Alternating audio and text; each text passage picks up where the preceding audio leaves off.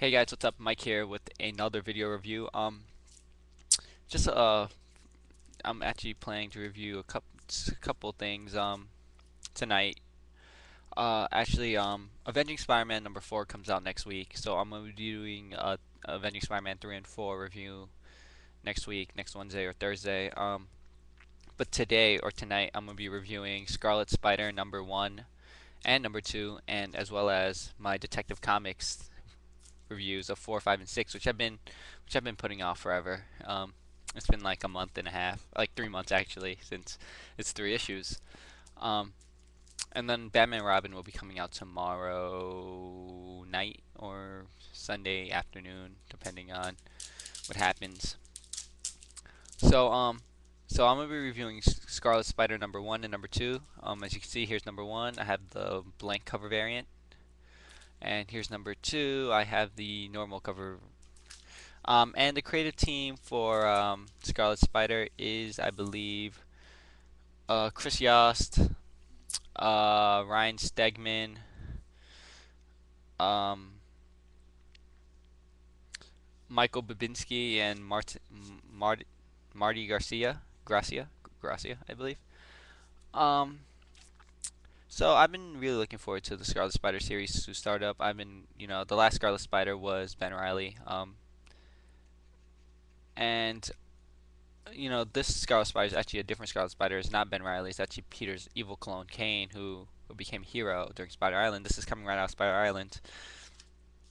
So the issue starts off with uh, Kane. He's sort of in Houston, Texas, and he's sort of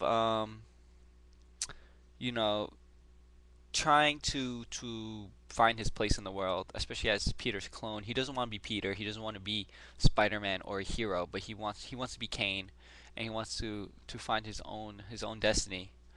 Um, so he's at this what seems to be a loading dock, and it looks like some sort of crime is going down, and he takes some of the villains down.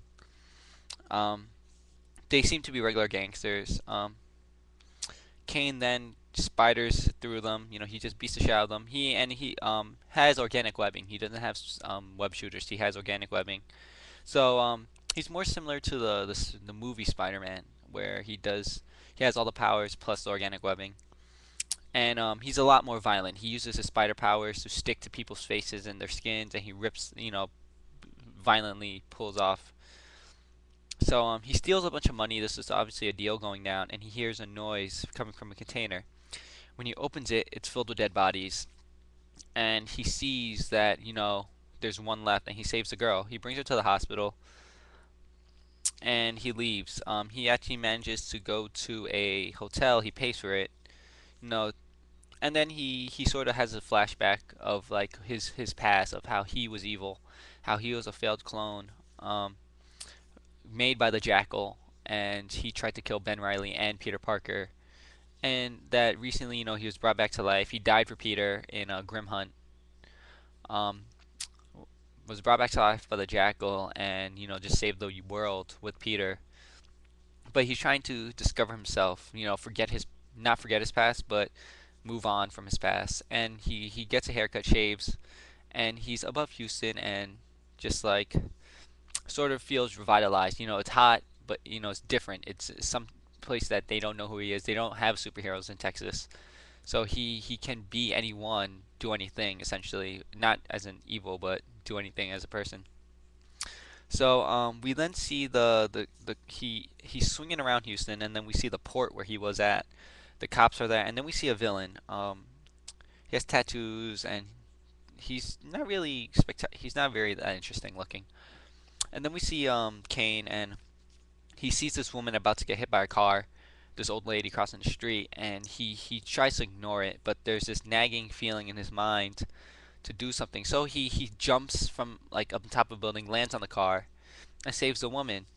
But he doesn't realize that the driver flew out the windshield, and he's hurt. He's covered in glass. He's dying, and he runs away. He's just terrified.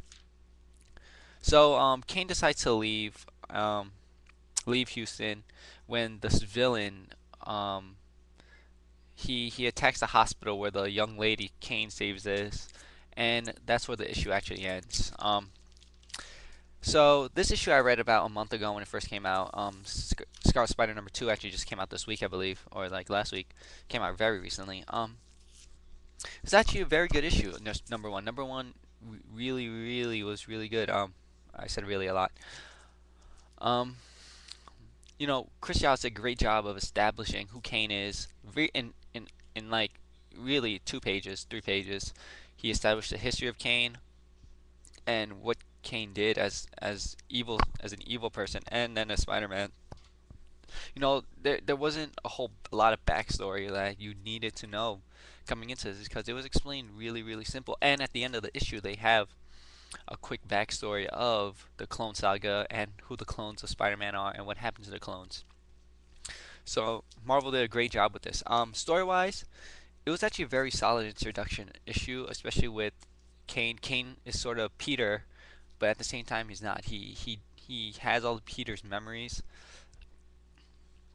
and he remembers everyone, but he doesn't have the same drive that Peter has to be a better person, to make a difference in the world because of how he was created, that because he was a clone, that he was toyed with, that he was created to be evil. Like he has found his purpose in trying to kill Spider-Man, and then he changed his life. He sacrificed himself for Peter for the greater good, and now he's trying to find that place in his universe and trying not to be Peter Parker and trying not to be Spider-Man.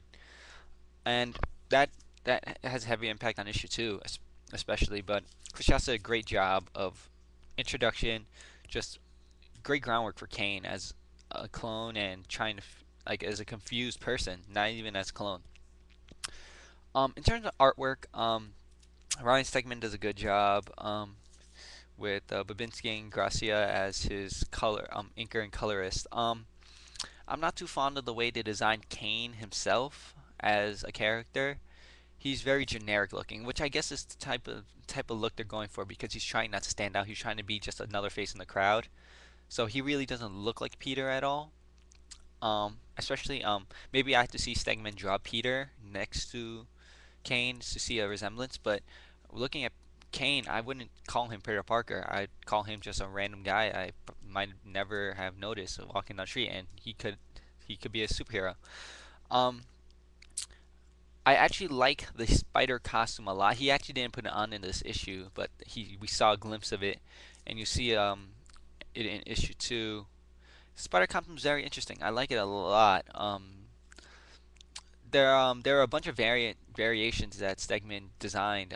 Some I like better than this one, but this one is not bad. It's actually a pretty decent version of it's a lot darker. It's different. It does it's Spider-Man, but it's still not Spider-Man. If you can get what I mean.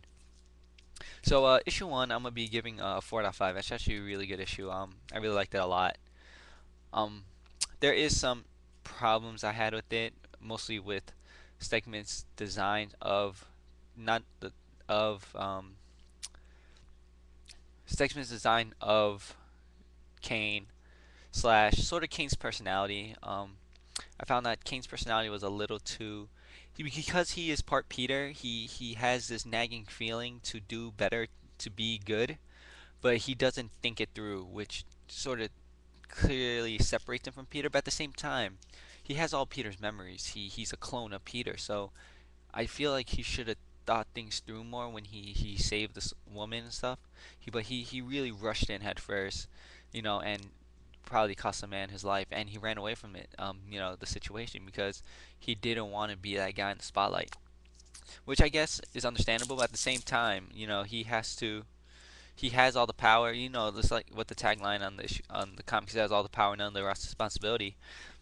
Kane does have all the powers, and he wasn't raised, or he doesn't live his life by with great power comes great responsibility, and I think that's something he needs to do because he is like regardless of what he tries to fight it, he is Peter Parker in a sense, and he has to realize that he has powers. He has to make with those powers he has to make a difference in the world.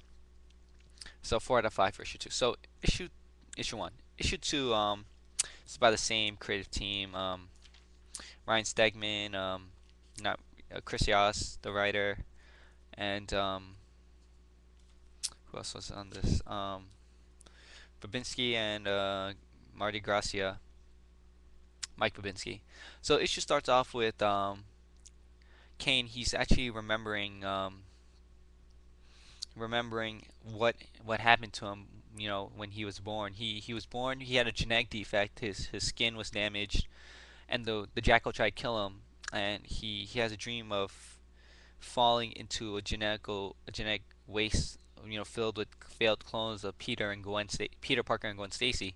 And then he wakes up. He's in a taxi leaving Houston, and then you know there's an explosion at the hospital. He wants to leave. He wants to turn his back on it, but he knows that you know this girl asked me to save her, and I he can't just leave it. You see, which is Peter Parker coming through, like the best parts, which I think Kane has. He has the best parts of Peter Parker in him, and I guess that can help him be a better person because he also has the baggage of being Kane. So he decides to go save this woman, and he decides, you know, 5 more minutes. You know, he tries to rationalize it. He's like, why is he doing this? It's you know the girl's nothing, but you know nothing to him. She has no relation, but he says, you know, 5 minutes. It'll only take 5 minutes. So we see this monster, this guy. He's tattooed guy. He's speaking in Spanish. He's like a pyrokinetic. He controls. He's sort of like pyro, but I guess he can make fire. So he's pyro, but better. And he's looking for this girl, trying to fight her. And then you see Kane busting a window through his spider suit, and I'm gonna be showing you the costume real quick in the issue. So it's red and black. You could also look online. They had a lot of preview art when the issue came out, before the Spider-Man started. So he starts running through. He busts through. He's like, you know what? This is gonna take a little bit more than 5 minutes, and they start fighting. And the guy says, I guess his name is Salamander or something like that. You know, I always want to fight a superhero. Well, Kane says, you know what? Too bad. I'm not a hero. I'm not a superhero. Um, so Kane decides, you know, he starts whooping up on the dude. He uses his stickum powers to stick to the dude's skin. And as I said, Kane's a lot more violent. He's a lot more physical than Peter. Peter punches and kicks. Kane will stick to you and rip your body apart. So Kane gets lit on fire, and he manages to take the dude outside the building and starts whooping on him Spider-Man style. Um, and then the guy says, "Can you kill? Do you think you could kill me, Spider-Man?"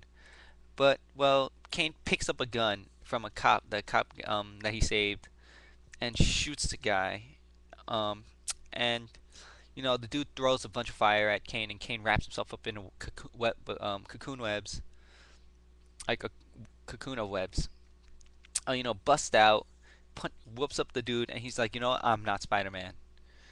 Webs up the guy and just knocks the shit out of him. And then everyone starts cheering for him. They recognize him as a hero. He saved not only the hospital, but he saved the hospital and he saved a whole bunch of lives. But he runs away and he goes talks to the girl. And you know, a cop and a doctor are there. They see him without his mask on because he's talking to the girl, and they're like, you know what? We're not gonna chase you. We're not gonna persecute you because you saved our lives. You made a difference. No, they want him to stay and be a hero for Houston. So Kane actually decides, um, so at the end of the issue, he actually takes a girl with him to his apartment, or like to an apartment, and he's sort of the internal monologue. He's like, his name's Kane. All his life he was dying because of his genetic defect. He did terrible things as a clone, but now he has a second chance, and he doesn't want to waste it. But he said, he's like, I'm not Spider-Man. He's not a hero, and but that doesn't mean that he has to be a terrible person or a monster. He could stop running and try to have a life, and if he can't, he just go to Mexico because it's right there, and that's where the issue ends. Um, I actually like this issue a lot. Coming off of issue one, it's actually, especially since they didn't have a long drawn out arc for the introduction of Kane as a Scarlet Spider, and especially since he sort of differentiated himself from Peter as, he's not Spider-Man. He states that I'm not Spider-Man. I'm not that guy. I'm not a hero. Which he tries to play off, but at the same time he is a hero. He saved all these people. But I like how Chris Yost did a great job of showing the difference between Kane and all the baggage he carries. See, he has a lot of baggage.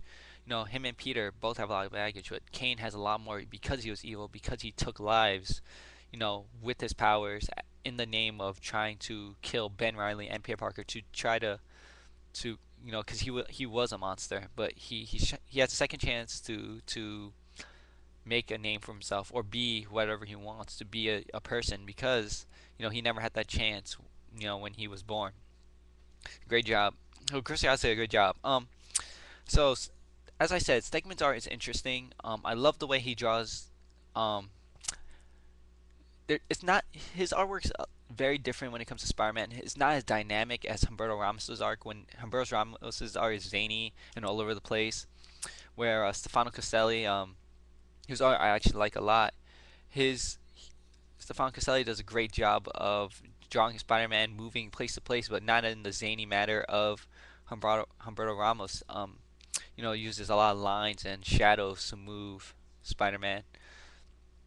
But Ryan Stegman has an interesting style too. He doesn't really show the shadows or the zany movement, but there's a lot of dynamic movement through the panels. Like one panel you can see Kane, and in the next panels it can be empty, and in another panel you see him kicking someone out the window, which is really interesting. As I said before in issue 1, I don't really like his character design of Kane outside the suit. Outside the suit, it's a little weird. He's a little generic, which I guess that's, as I said, it's the vibe they're going for. But I still don't really. It doesn't really appeal to me. He's not really that. I couldn't pick him up out of a lineup and call him a hero or someone I'd be interested in talking to. That's the thing. Like when you see Captain America in a lineup, you can say that guy he looks like Captain America. Outside the costume, like based on the artist style. Um, but inside the suit, I actually really like the color scheme. This red and black. There was a one particular color style that he designed was really really interesting and really good that I liked a lot. But they actually chose this one, which is not a big deal. The costume's really interesting, especially since apparently it's supposed to be Kane taking what Spidey's stealth suit and you know doing his own style with it, which I guess is sort of working. But he made his own spider suit out of Peter's stealth suit, so whatever. I'm actually gonna be giving issue 2 a 4 out of 5. This issue was really great, really solid issue. Um, Not much else to say. Thanks for watching. I'm actually be putting up Batman review tonight, I believe.